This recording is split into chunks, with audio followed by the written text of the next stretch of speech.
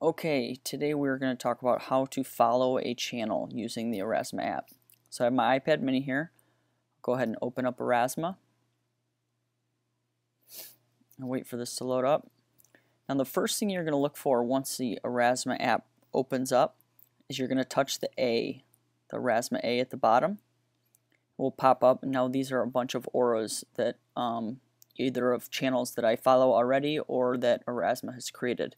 So I'm going to touch the magnifying glass, search for auras, channels, and other users. I just touch the search up there. I'll type in